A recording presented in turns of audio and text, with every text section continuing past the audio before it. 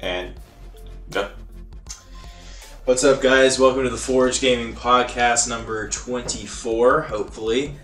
Once again, I'm here with Troy, or Olamande. What's up? What's up? What's up? Troy was supposed to go on vacation today, but he's here with us. I'm leaving tomorrow. I'll be out of here. Peace. I'm out of here. He's out, so live streams and anything like that sort of thing, it'll just be me here for a little bit, unless you find some way to do it up there. I guess you could stream on Beam or something, as long as you have the internet. You know, you don't really need the PC or anything, or Twitch.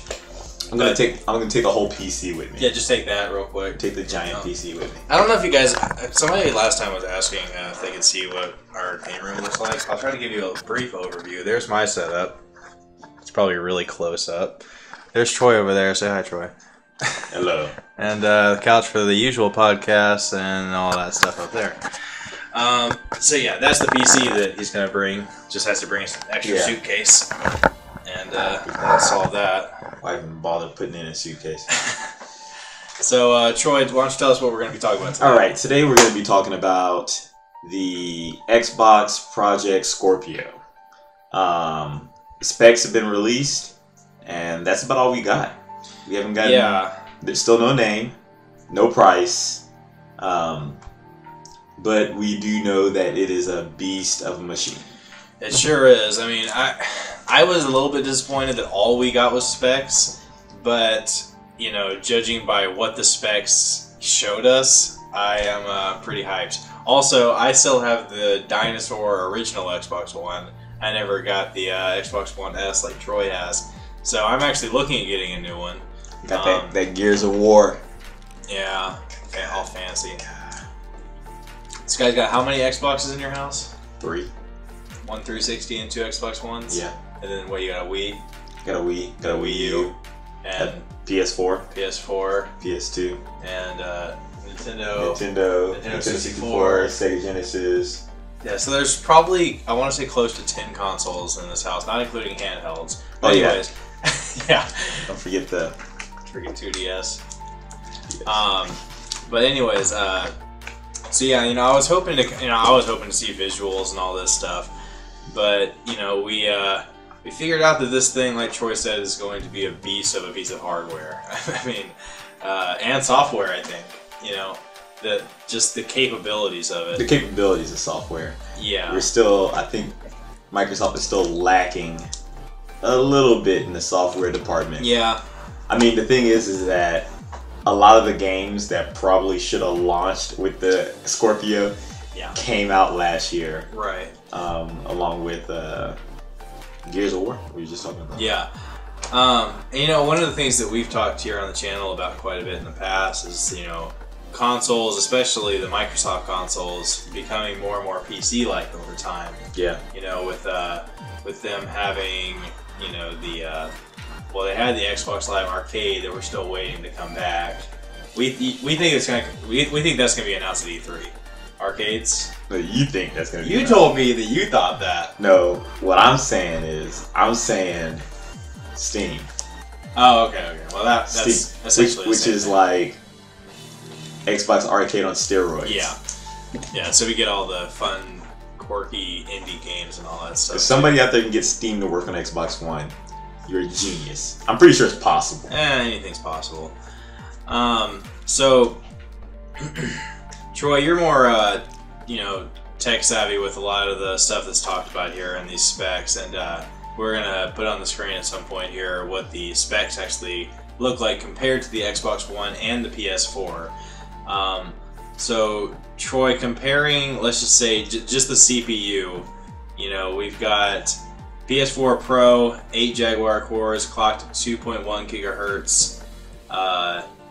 And then we got the Xbox One original, 8 custom Jaguar cores, clocked at 1.75. And then the Project Scorpio tops both of them at 2.3 gigahertz. What do you expect to see out of that? Look, I'm gonna be honest. I don't know what half of this crap means. Oh, crap.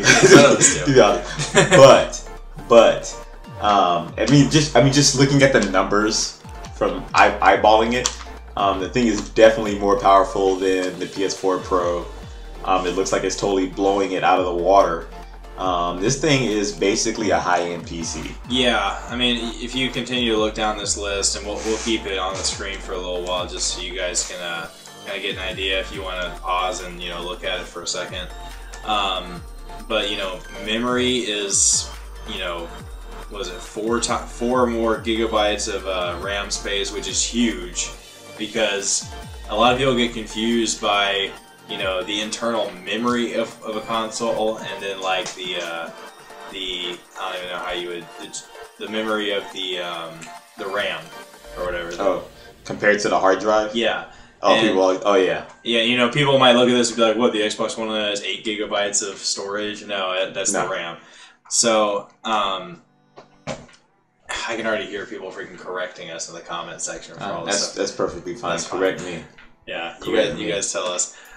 You jumped out of the memory bandwidth. I'm just looking at the numbers here. It skyrockets past the PS4 Pro, and especially past the Xbox One. 1 terabyte hard drive, same as the 1 terabyte 2.5 inch hard drive, same as the PS4 Pro. And here's the big kicker: the optimal drive, 4K UHD Blu-ray. Okay. Dude, now, look, here's the thing that got me about the PS4 Pro, and which is the reason why I ended up not getting it. And I just have a regular PS4, which I'm totally content with, because the PS4 runs great and it looks awesome.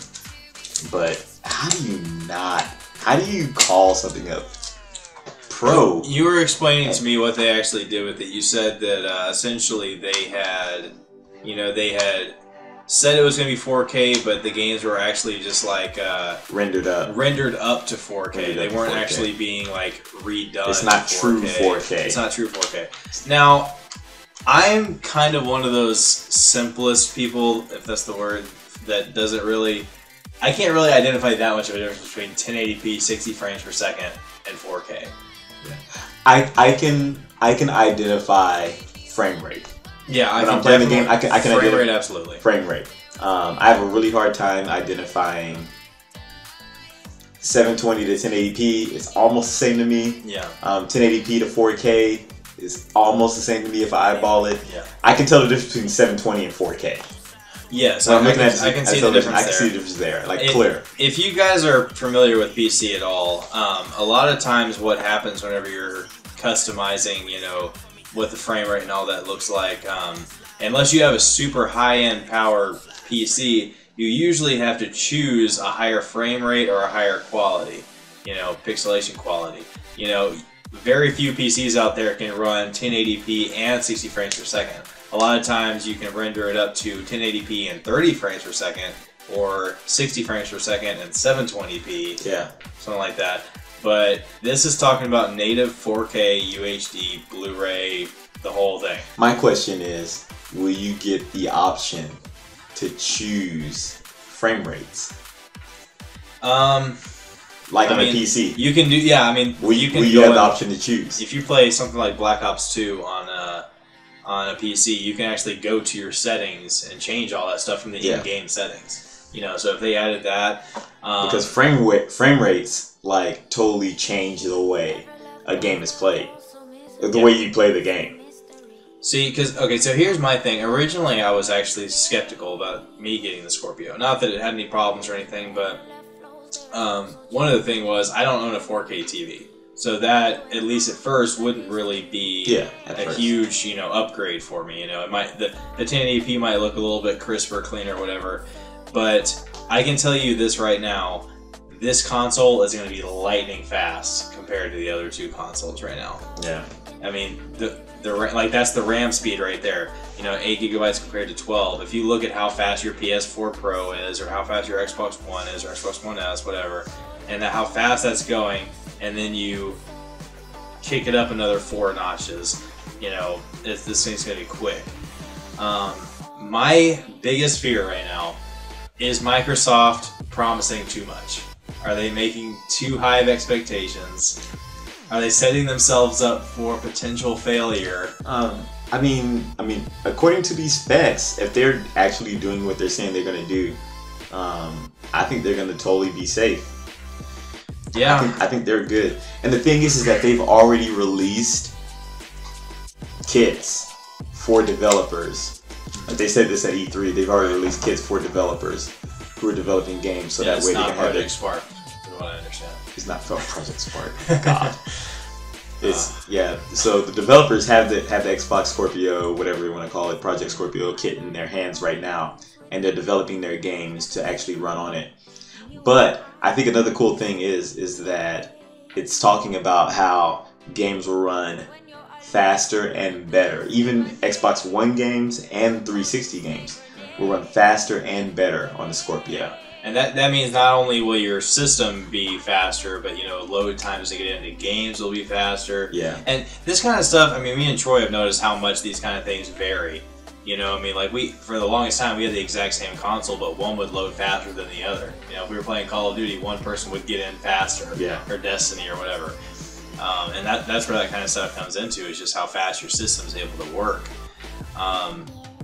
So, I'm hoping they don't pull out, like, Xbox One had a lot of issues at launch. Whenever the console first launched, there was issues with it being slow, with the friends list being kind of jagged. Yeah. It used to take forever to load stuff in the home screen. My thing is this from appearance-wise on looking at the home screen, whatever, is it going to look just like the Xbox One, or are they going to make it more like a PC home screen? I think it's going to be straight Windows 10. Yeah. I think it's going to be just like how I run Windows 10 on my PC. Yeah. I think it's going to be dang near almost the same as them. Yeah, and as far as you were talking about, like, making games to be fit for this resolution and all that, I think at the very least, Xbox One exclusive, or Xbox exclusive, Microsoft exclusive games will be, 4K right off the bat. Oh yeah. I think AAA games like Destiny 2, Call of Duty, all that stuff. I think there will be a lot of instances where people play a game and it's just simply not rendered up to it. Yeah. If they're playing a backwards compatible game or something like that. But these are big shoes to fill, and I really want to see them be successful. You know what I mean? We'll see. So, wish list. Okay.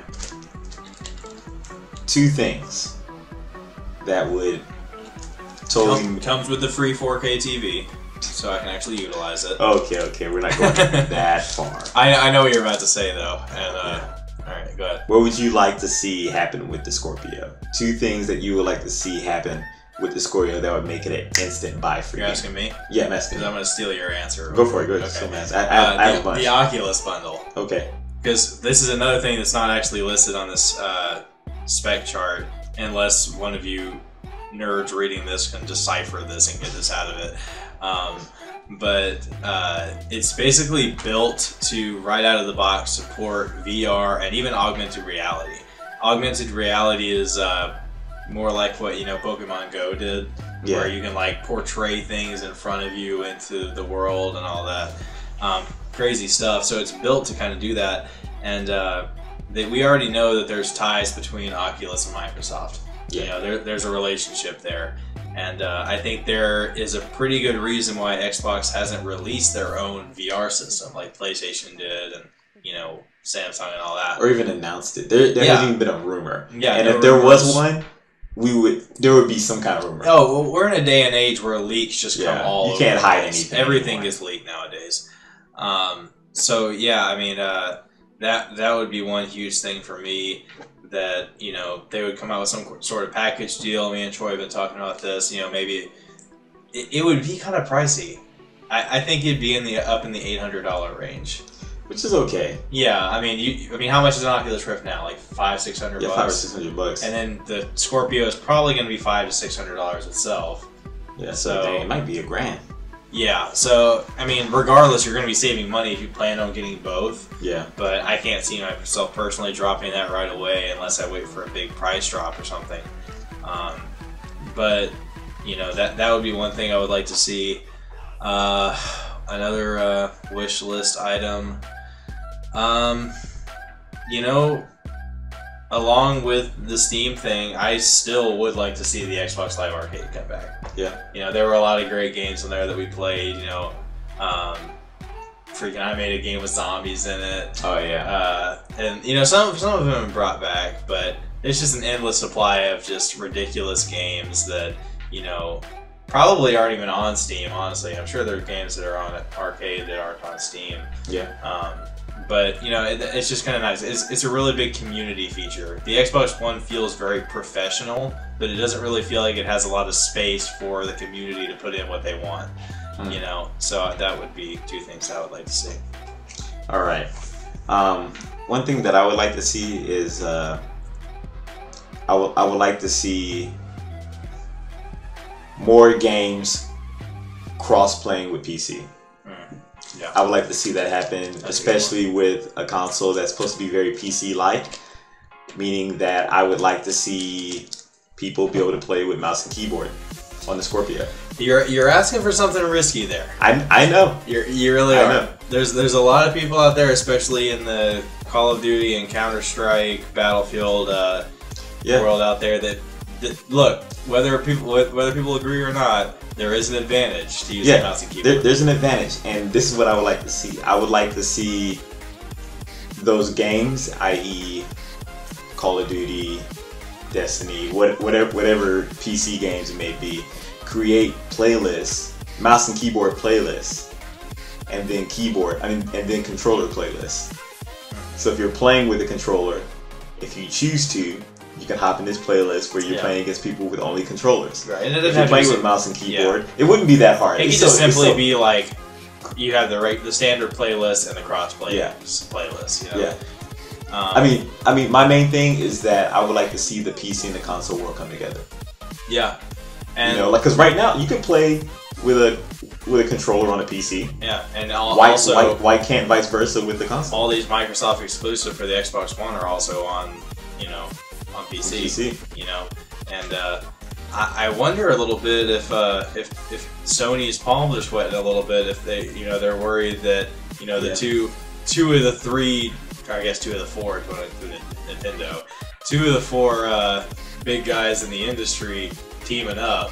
Yeah. You know, that's kind of singling out the other other competition. And then on top of that, with the crossplay thing happening and the Xbox Scorpio games or whatever being able to be played on the PC, I would like to see that go vice versa. I'd like to see Age of the Empires on Xbox Scorpio. I'd like to see SimCity on Xbox Scorpio, and you can play with mouse and keyboard. Yeah. I think that would be sweet. And those are Microsoft products. Right. Those are Microsoft games that are on PC that have never been the console. Right. And I was actually watching a video earlier about this. You know, this Xbox Scorpio, or whatever they end up calling it, it's going to be stronger than a lot of base PCs. You know, it's not going to have all the functionality. It's not going to have the same browser and, you know, all the applications on it the exact same and, you know, all that. But as far as like power capability, it's not going to beat out, you know, a couple $1,000 PCs or something. Yeah. But it's going to be a powerful piece of hardware that will be able to handle just about every game that they can throw at it. You know, that was the holdup for a while, and why PC has always been the master race, is because their capabilities are pretty much limitless. Yeah. You know, so if this opens up the gate for everything else, then why not? Why not? Sorry, so what's your other one? Alright, my other one is, look, it's probably not going to happen. Just go ahead. It's not going to happen. I can already tell you it's not going to happen. I've been waiting and waiting and waiting for Microsoft, Xbox, or whatever to come out with a handheld console. What does that have to do with Scorpio?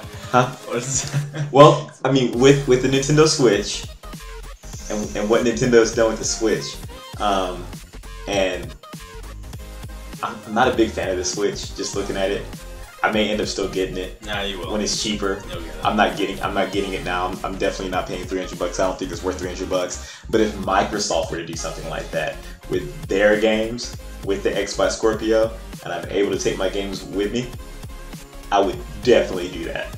I would definitely do that. I would pay $300-400 for a little handheld whatever that connects to my Scorpio, and then I can take it with me on the go. You know, I've